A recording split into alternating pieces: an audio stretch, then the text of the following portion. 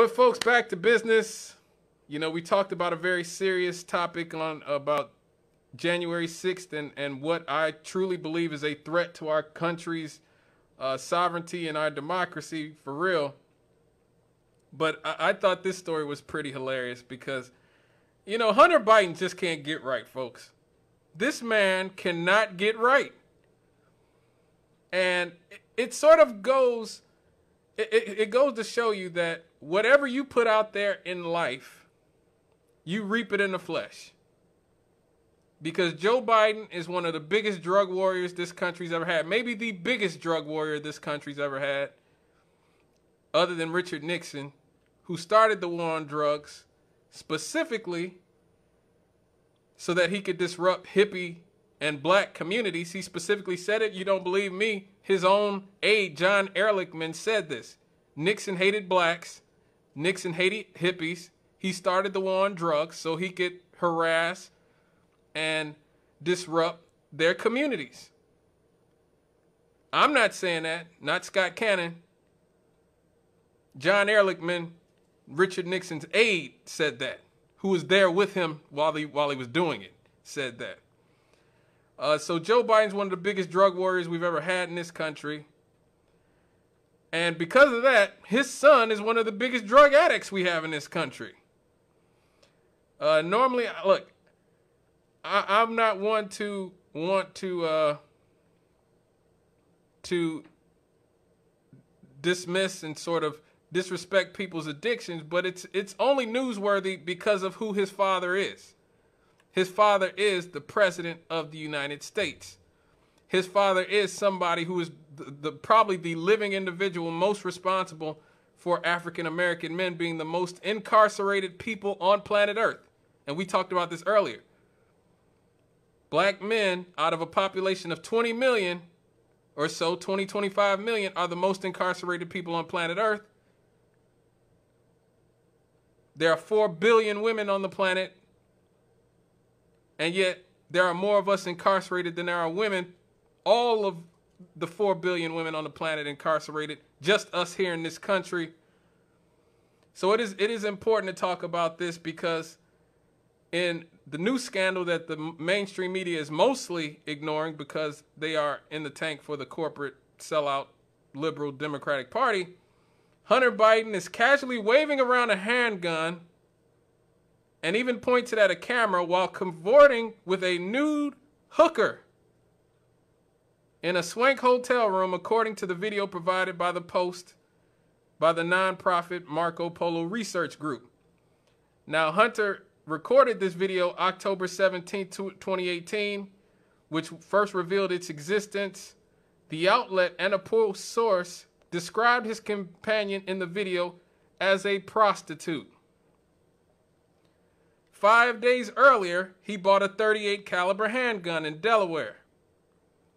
In order to make the purchase, Hunter Biden answered no to a question that asked, "Are you an unlawful user or addicted to marijuana or any depressant, stimulant, or narcotic drug, or any other controlled substance?" So in order to get this gun, he lied about being a drug addict. Now, at a time while his father is grandstanding around the country talking about he wants to ban this type of gun, that type of gun, restrict gun ownership, his son is lying on applications to get guns. Okay? Hunter has acknowledged his repeated struggles with drug addiction and alcoholism, including a photo of what appeared to be crack cocaine and drug paraphernalia, including a spoon and a pair of plates. My God. Hunter has been discharged from the U.S. Navy Reserve 3 years earlier after testing positive for cocaine. Just weeks after Hunter bought this weapon, the .38 caliber, his lover, who was his late brother's wife, Hallie, she tossed the gun into a supermarket garbage can, setting off a Secret Service and FBI probe. No charges were ever filed.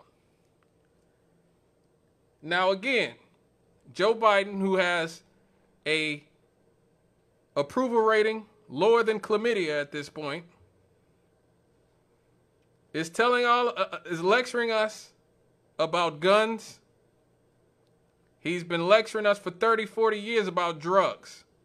Even saying that drug users were just as bad as drug dealers, because without drug users, there'd be no drug dealers.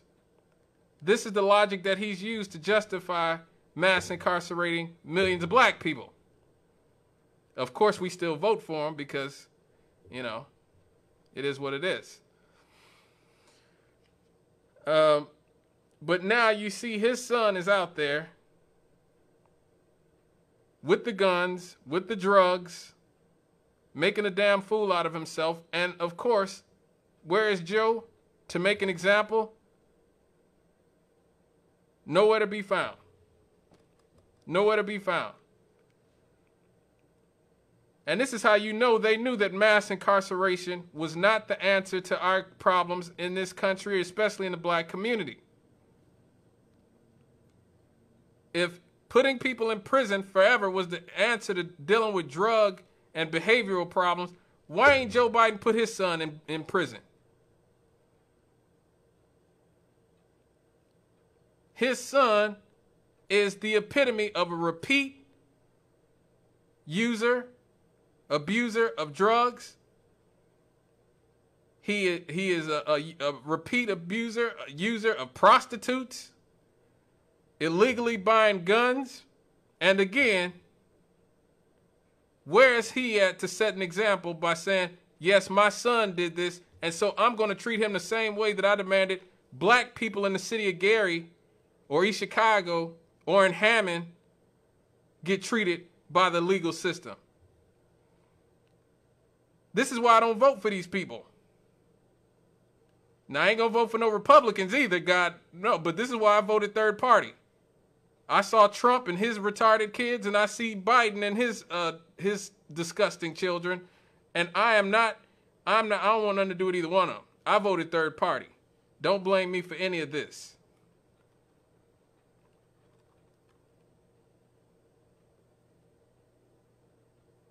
Now, even if your thing isn't caring about Hunter's drug or gun problems, there's still the matter of his hard drive from his laptop that showed that his firm took about $11 million in 5 years. Just in 5 years, he made about $11 million between 2013 and 2018. Starting while his father, at that point, was the vice president of these United States of America.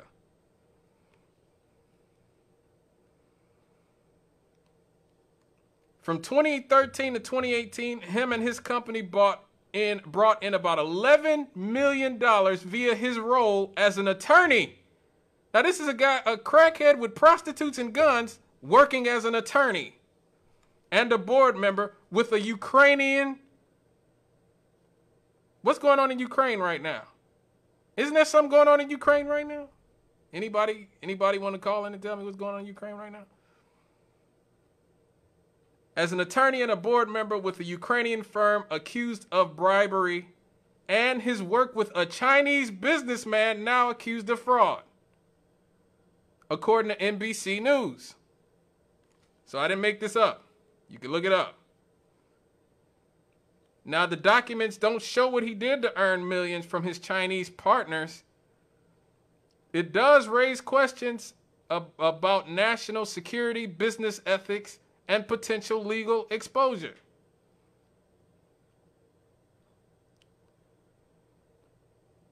Now, he was even warned by his ex-business partner that he should amend his tax returns to disclose $400,000 in income from the Ukrainian firm Burisma.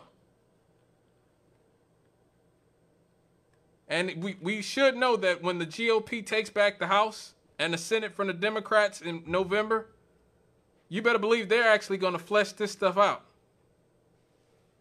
They will flesh this out.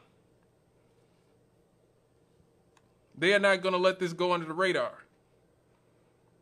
And all you liberals out there know that if this was Don Jr. or Ivanka or Eric Trump who was doing this, that y'all wouldn't want to flesh this out. Y'all couldn't wait to flesh this out.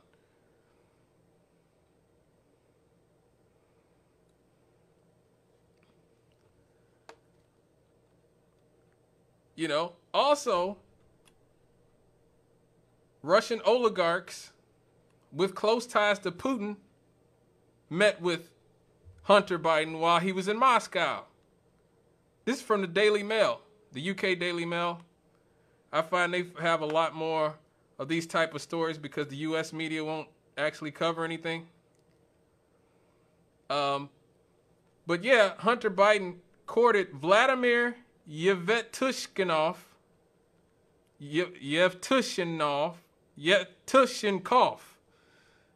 I'm not good with the Russian names, folks. A Russian oligarch with close ties to Putin. The billionaire, who was 73 years old, owned a company which reportedly supplied Putin's forces with drones used for deadly bombings in Ukraine. He was sanctioned by the UK and Australia this month, but remains unsanctioned by the Biden administration. I wonder why. The president's son and his now jailed business partner, Devin Archer, sought an investment from the billionaire in Rosemont Realty in 2012 and 2013. This is while Joe Biden was the vice president of the United States. Now, all you've heard for the last 5 or 6 years is that if you have any ties to Russian oligarchs or Russian business people, that it has to be exposed and you have to be, run out of town on the rail. But here we are right now, the president's son, while his father was the vice president, was in Russia doing all kinds of deals with Russian oligarchs. The emails from his abandoned laptop show that he booked a trip to Moscow for dinner with the oligarch at his company Sistema's headquarters in February of 2012. A Sistema itinerary translated from Russian also showed a March 14th, 2012 breakfast with Hunter Biden at the Ritz-Carlton in New York.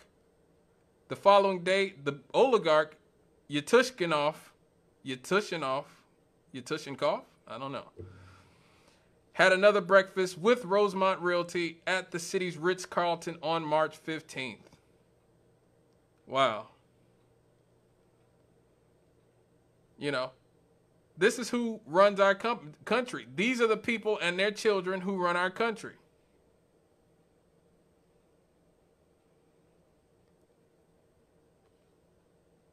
Now, financial records have also revealed that Joe Biden agreed to pay his son's legal fees for his deal with the Chinese government-controlled company. So that's who the big guy was, He had $5.2 million in unexplained income.